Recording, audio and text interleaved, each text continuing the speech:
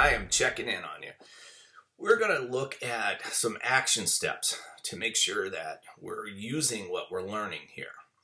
One of my mentors and coaches many years ago taught me that education without implementation is simply entertainment. And we're not here just to be entertained. We have some fun along the way, great, but we're here to get a job, okay? So we need to put this stuff into play. So here's some actions that you can take that we will work on to master our mindset, all right? Number one, I want you to get a journal or notebook, okay, and keep it with you all the time.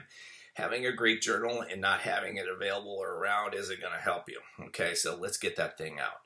I want you to journal any sort of negativity or limiting beliefs or feelings and emotions that you're having at the time. Be honest with yourself. This is how I feel. This is okay. Now, let's decide on how we can move that and make it better through some of these other steps.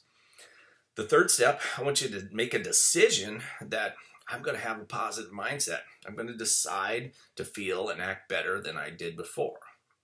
The fourth is we're going to use affirmations to make positive action in our job search. So we're going to tell ourselves, some good words and thoughts so that we have better actions and behaviors in the process as we talked about.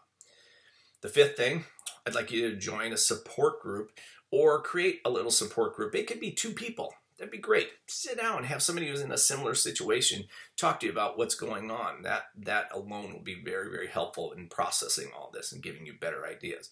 And then the last thing, I want you to listen to audios and podcasts on a daily basis, okay?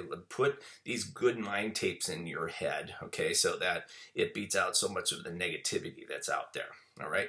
So there you go. There's your action steps. Write them down. Let's get busy with those. All right.